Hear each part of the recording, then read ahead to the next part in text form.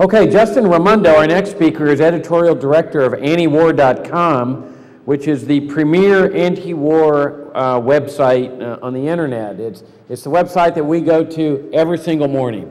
There is no better website, and hasn't been for many years, that has as much information,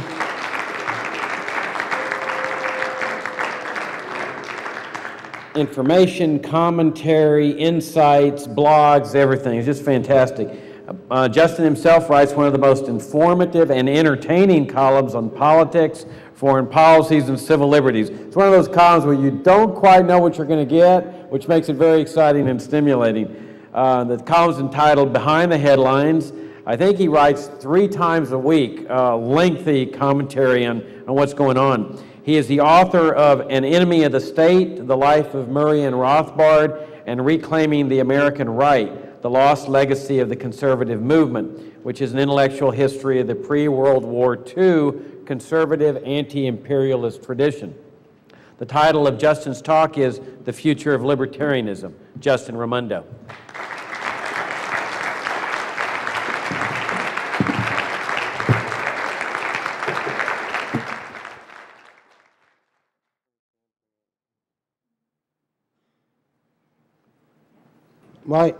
My topic today, the future of libertarianism, cannot be broached without reference to libertarianism's long and storied past.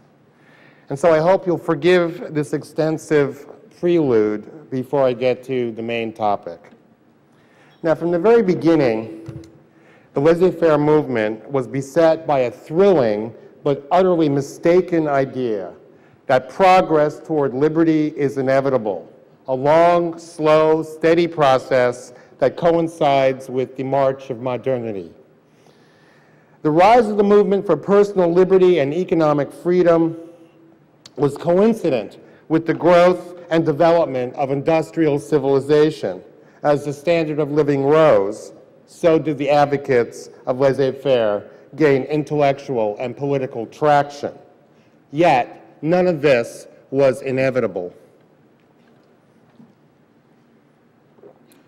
At any point, the society of status, as Murray Rothbard dubbed it in his seminal essay, Left and Right, The Prospects for Liberty, could have returned.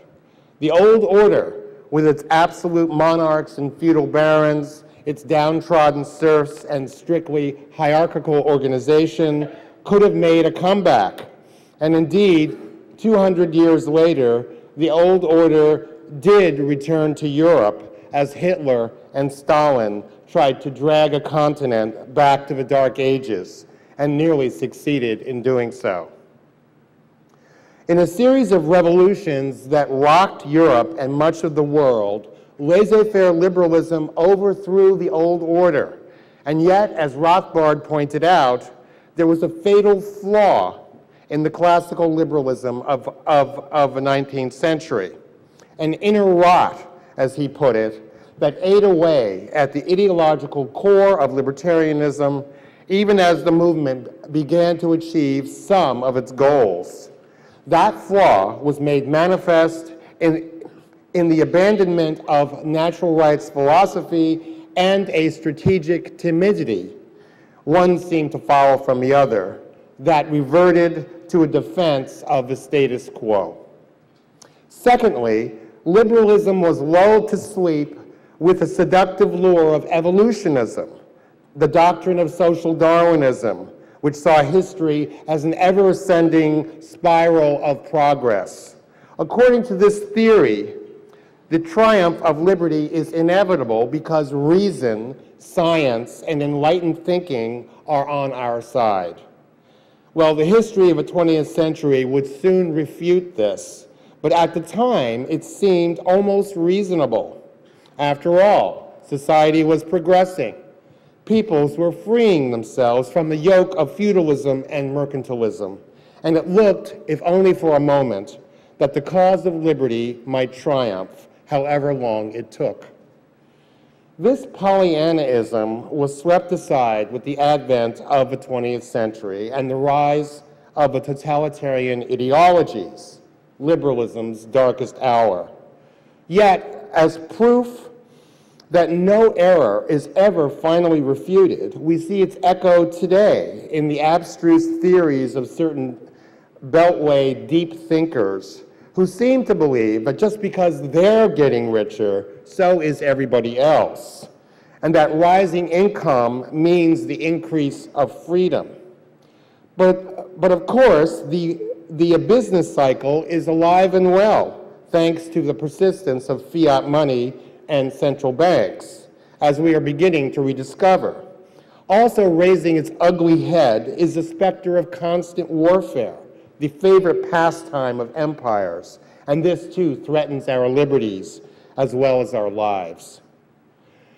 If the 19th century saw the rise of a worldwide movement toward liberty, the 20th saw the progress that had been made repealed and the clock turned back. In the world of ideas, political absolutism ruled the day, and all around the world, the inevitability of socialism was simply assumed. In the US, the Great Depression brought about the utter collapse of the old Spencerian illusion that liberty would triumph simply on account of some mechanism inherent in the nature of things.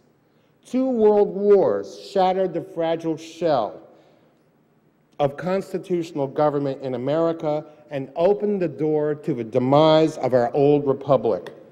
The 100-day revolution of Franklin Delano Roosevelt and his brain trust and the Second World War effectively repealed the American Revolution and set in motion a process of statification that is today reaching its climax. The remnants of classical liberalism went virtually underground at this point. The tides of public and intellectual opinion were running so heavily against them that their ideas were not even considered. The old-time liberals, such as John T. Flynn, were simply out of the running and were denounced as hopeless reactionaries, along with H.L. Mencken and Albert J. Nock, to take 2 prominent examples. Park Avenue Bolsheviks, such as James Burnham, were confidently proclaiming the demise of capitalism and the rise of the so-called managerial class of bureaucrats and steely-eyed men in spectacles who would soon put society to rights. Socialism, Leninism, fascism, and all sorts of idiosyncratic social movements and sects sprang up like mushrooms after a heavy rain as the Great Depression wreaked havoc with people's lives. Arrayed against these overwhelming currents, a valiant band of counter-revolutionaries fought a heroic rearguard action. A disparate lot, they were united only in their common reaction against that man in the White House, as they disdainfully referred to FDR. They opposed the state worship and centralism that was dominant in academia, the world of letters, and politics, albeit from a wide variety of political and cultural stances. They were populist progressives, such as Senator Burton K. Wheeler, who resisted the president's court-packing scheme and turned against the New Deal, as well as Midwestern Republican isolationists, so-called, who resisted the drive to war.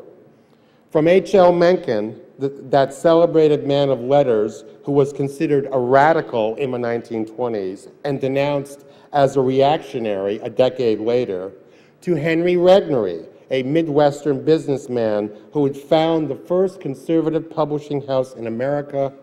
The America Firsters spanned the cultural and political spectrum. These were the men and women of the old right, such long-forgotten figures as Flynn, Garrett Garrett, Colonel Robert Rutherford McCormick, publisher of the heroic Chicago Tribune, Isabel Patterson, Rose Wilder Lane, and such organizations as the American Liberty League, the Committee for Constitutional Government, and most importantly, the America First Committee, the biggest anti-war organization in American history.